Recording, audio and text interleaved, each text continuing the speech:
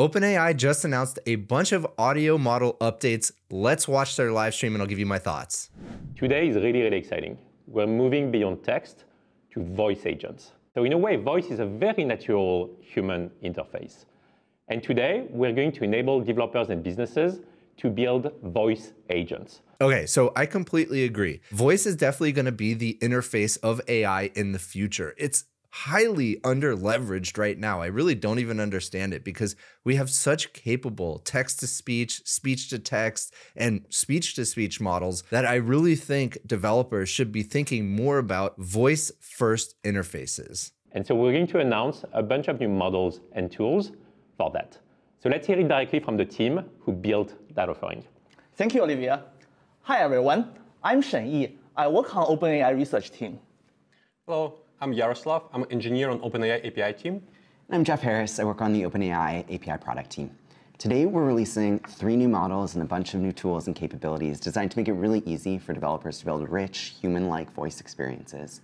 We have 2 new state-of-the-art speech-to-text models that outperform our previous model, Whisper, on literally every language that we've tested.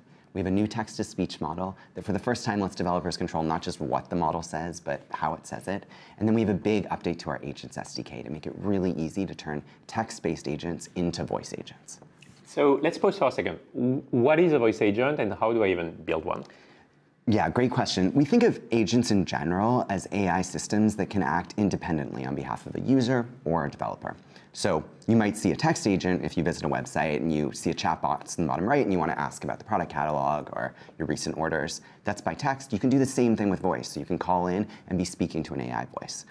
There's other ways to use voice agents. One of my favorites is language learning experiences, where you can have a voice agent that's coaching you on pronunciation, creating a lesson plan for you, doing mock conversations with you in the language that you're learning. Many, many ways to build voice agents. So I still use advanced voice mode pretty often. I have it mapped to my action button on my iPhone, and I'm constantly using it when I can't use the screen. So if I'm driving or if I have a quick question and I don't want to type it out, it's definitely the fastest way to get information. It still leaves something to be desired in terms of speed from when I actually want to accomplish something to getting the response back from the AI, but it's only going to get better from here. So what he's going to explain right now is the 2 types of voice models out there. We have the more sophisticated approach, the more recent approach of a speech-to-speech model. That is a model that takes in speech and outputs speech. It doesn't transcribe it along the way, versus the more traditional approach, which is the AI model takes voice,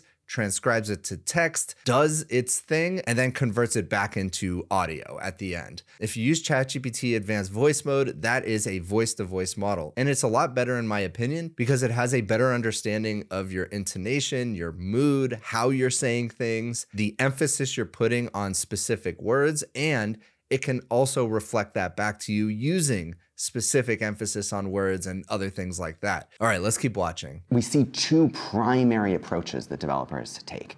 The first one is using more futuristic speech-to-speech models. All right, let me pause here for a second. So this method 1 is the more recent, more advanced approach. You have a single model in the middle taking in speech and outputting speech. The traditional method is to take speech, convert it to text, do something with the text, and then convert it back into speech. As they're about to say, method 2, the more traditional approach, is nice and modular, but it suffers from 2 main problems. One, there's a lot more latency. When you're having to use different models and you're converting it back and forth between text and speech, that takes time.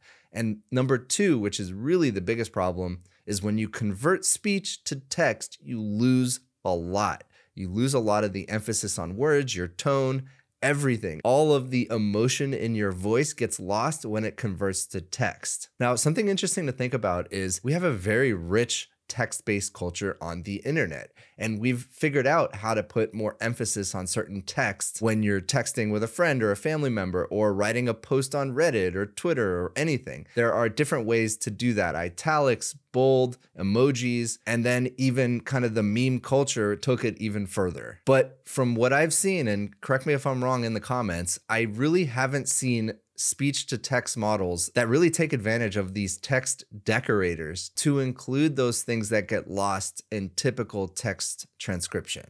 And you know what else is powered by OpenAI's models? The sponsor of today's video, Admin Companion. Admin Companion is an AI-powered co-administrator for Linux systems. This means that you can use high-level natural language to create detailed execution plans and actual Linux commands and execute all of this inside the Linux shell, vastly simplifying the work you have to do as a Linux administrator. And it also has a built-in security layer that prevents the AI from executing commands without the user's approval. Check out this quick demo. This is installing Docker and an Oracle database container with a single sentence. Here's another example of speeding up troubleshooting and rapid log file analysis. So try out Admin Companion for free. I'm going to provide a sign up link down below. Make sure you click it in the description to check this out. And once again, thanks to Admin Companion for sponsoring this video. Now back to the video.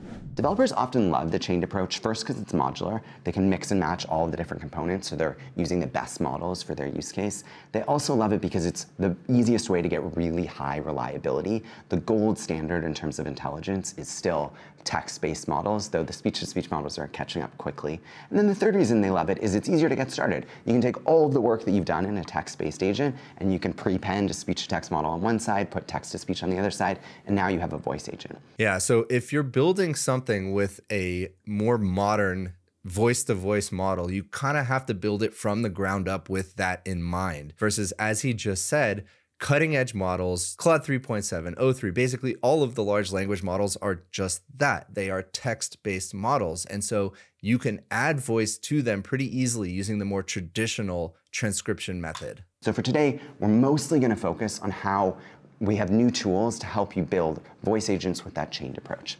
So let's get into it. A few things to cover. We'll start with speech-to-text, where we have two new models, GPT-4o Transcribe and GPT-4o Mini Transcribe. GPT-4o is kind of old at this point because we have O1, we have O3, we have GPT 4.5. So it's a little bit surprising to hear they're still using this old naming for these newer models. I'm happy to introduce more technical details for our new speech-to-text models. Compared to our last generation models, Whisper and Whisper 3, our new generation model is based on our large speech model. This means this new model has been trained on trillions of audio tokens. It also ingests our latest technologies and also architecture of our models. We also distilled the larger model down to a much smaller size one, which is GPT-4o Mini Transcribe. The smaller size model is faster and more efficient. It also retains as good transcription capability as possible compared to the larger models. Let's see how good our models are. We measure the accuracy of our transcription by word error rate. The word error rate is the percentage of words that our model gets wrong. So, of course, the lower the word error rate is, it means the higher our model actually performs. And then the dark blue is the newest 4o, and the one beside it is 4o Mini. Exactly. As you can see, compared to our previous generation models, Whisper 2 and Whisper 3, our newest model actually perform almost like on every single language we performed across the board. Nice. Yeah, so these look like pretty big improvements. I mean, the error rate was already pretty low for Whisper Large v2 and Whisper Large v3, but for certain languages, we can see massive improvements. GPT-4o Transcribe and GPT-4o Mini Transcribe. 4o is available in the API today for just 0.6 cents per minute, same price as Whisper, and 4o Mini Transcribe is 0.3 cents, so half price. Really, really great state-of-the-art options.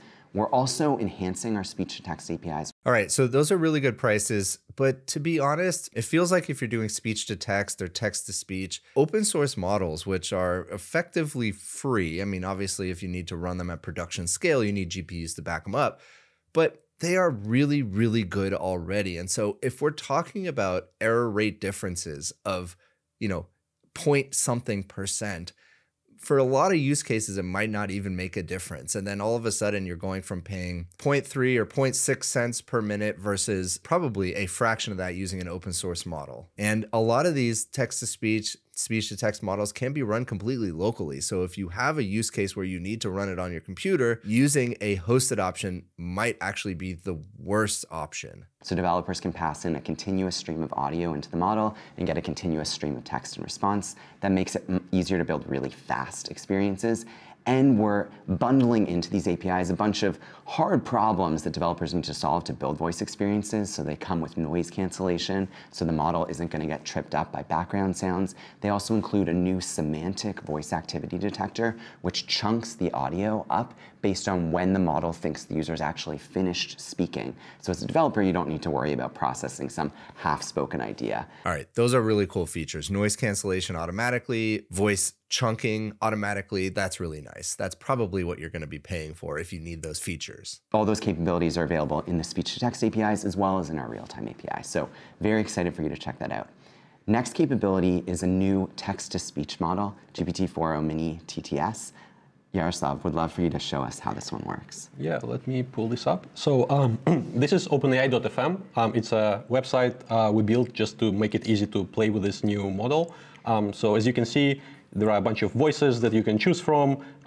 There are different prompts that we pre-generated, but you can also type in your own. So this is basically a new field that we added. It's an instructions field that tells the model how you want it to speak the text. So yeah, let's maybe try some mad scientist, please. Exactly, yeah. As you can see, like we prompted basically like how we want to deliver, what kind of tone we want to have. High energy. Yeah, so it's really nice that you can give it these additional direction instructions as you're telling it what to read. But again, you're giving it direction and you have the text, but there definitely is still something lost there. Now, I think where conveying tone and emotion is especially important is going from speech to text. So taking somebody, a human's voice, and converting it into text and maintaining that emotion and that tone and the cadence and everything else. That's the important part, and I don't think they're going to be able to solve that, at least not anytime soon. There's kind of this metadata layer that needs to sit beside the actual text to say, here's how each syllable or each word or each sentence is spoken. Ahaha! The stars tremble before my genius. The rift is open, the energy surging. Unstable? Perhaps. Dangerous. Most certainly, Captain Ryland. This is really intense. Okay, so that's a lot. I'm curious if we took the same voice and tried to, let's make it serene. Let's see. How about we... Let's say the live stream is going really well. Yes. You're doing great. Yeah. This live stream is going really well. You are doing great. Thank you. All right, yeah, both of those sound really good. All right, so next they're going to show how to convert a text-based agent using the recently announced Agents SDK into a voice-based agent. And it's a bit of coding and not super interesting to watch live, so I'm going to skip over that part. And now let me just show you it in action. And let's see. Hey, what was my last order? So it's doing the tool calls. Yes. Your last order was on February 9th, 2024. You ordered some Patagonia shorts in olive, and it's all fulfilled. If you need help... What was the order number? The order number for your Patagonia shorts is AD507. If you need anything else, feel free to ask. Yeah, I mean, it's really cool that you can add voice into any really AI workflow that you already have pretty easily using these new APIs. So I really appreciate that. And once again, I really do think voice is the interface of the future for artificial intelligence. But the best part is you can have both options. You could do text or you could do voice. And I guess if I'm a developer, I'm going to be wondering, if I build a voice agent, how do I debug it? How do I figure out if it's working well? What do you have there? It's a very good question. So this is a tracing UI that we demoed last week, and we updated it to support audio now. So let's see. So this seems like my most recent chat. I practiced a lot. And we can see that there are traces here from our most recent conversation. Let me refresh this. Oh, this is the most recent chat. Yeah, so we can see that there are traces here from our most recent conversation. And as you can see, there are like all sorts of events. So for example, we can click on this one. This is my first request to the agent. Let's play it. Hey, what was my last order? Yeah, so it's integrated with audio. You can play it, you can look up metadata, you can see different timelines. This is a pretty slick debugging interface and tracing interface. I really like this. I actually haven't played with it myself yet, but definitely plan to. All right, so those are the major announcements. A lot of cool updates to the audio models, a lot of nice new features for developers. Definitely check it out. Yeah, OpenAI.fm if you want to play around with some of these voices. And if you enjoyed this video, please consider giving a like and subscribe, and I'll see you in the next one.